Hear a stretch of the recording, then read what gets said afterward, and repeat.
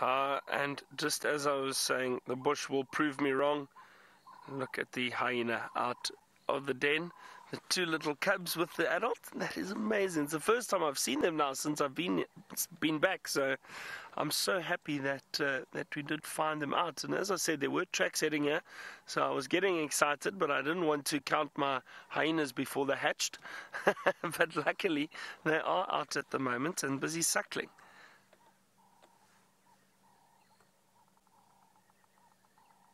They are fascinating animals, hyena. I mean, they've got a bit of a bad reputation, and I think the Lion King is to blame a little bit, but but they are fascinating animals, and they are very caring, especially of the young. However, it's not always easy for hyena. I've seen how aggressive these little cubs can be towards one another, especially if there's one runt of the litter. They do get very aggressive, and they fight for milk from the adult, and that often causes one of them to die. Now, I just see the two here, so I'm assuming that it's just the two that this female has given birth to. They can give birth between one and three cubs. It's usually the average between 1 and 3.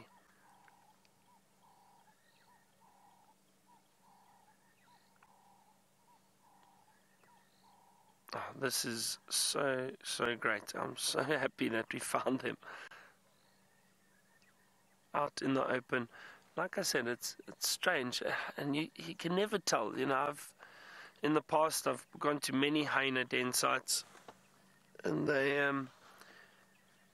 early in the morning you think you're going to find something, you don't find anything, and as the morning starts to warm up, you see the adults return and the cubs come out and play and suckle.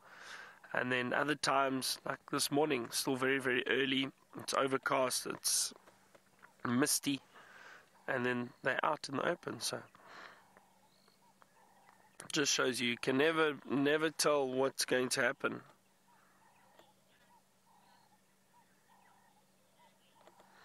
Stanley, so we refer to, there's a big debate that's gone on for a while, whether we refer to the hyena young as cubs or pups. So the correct term is actually cubs. We refer to them as hyena cubs.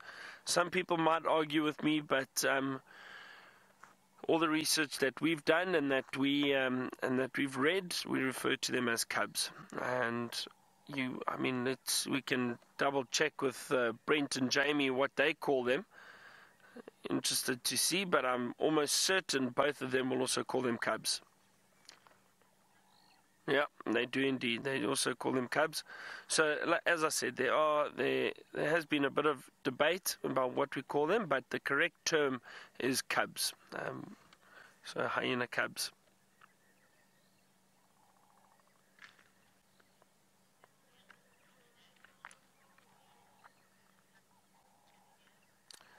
Abigail, with the hyena, the cubs will suckle for it's kind of the average age for predator, which is anywhere between 3 months to about 5 or 6 months, and that's how long they will suckle for. They will start feeding on meat though from an early age, so from about 2 months. The adults occasionally bring little bits and pieces of meat back to the den, and these cubs will feed on it, but they will still want to suckle from their mothers.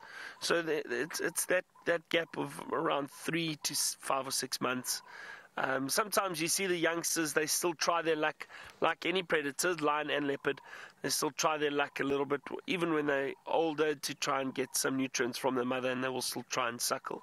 But that's about the average age that they stop suckling.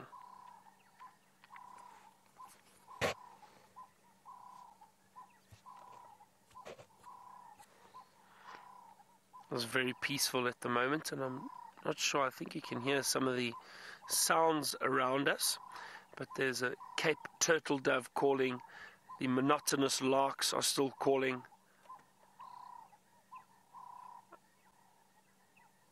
I can hear in the distance a very faint call of the Karachan button quail Woo, woo. Very interesting sound. I think it's a perfect sound for the type of weather we're having at the moment.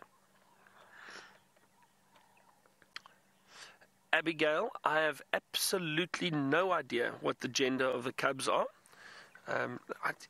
Let's see. Abigail, can I tell you a secret? Is I actually struggle to tell the gender between a female and male hyena when they're just walking around. And I think anybody who just has a look at them and claims it's a male or female, I think a lot of the time they're taking a guess. It's very difficult unless you see teats on the female.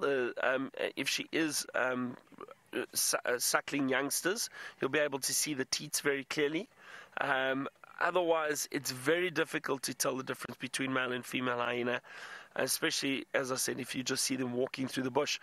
Usually the females are much larger than the males, so there is a size difference because there is a bit of a matriarchal society. The females look after the cubs and they run the den, and also the reason why they're bigger than the males is to protect the cubs, because the males may often kill some of the youngsters if they do not belong to them. So the females will chase, and they are more dominant than the males. They'll chase the males away. But in this, let's have a look over here. I'll have a look and try to see if we can find out, Abigail. It looks like there's one female. The one on the right does look like a female. I'm going to sit here a little bit longer. Let's head to Jamie, who's got some rather large dung she'd like to show you.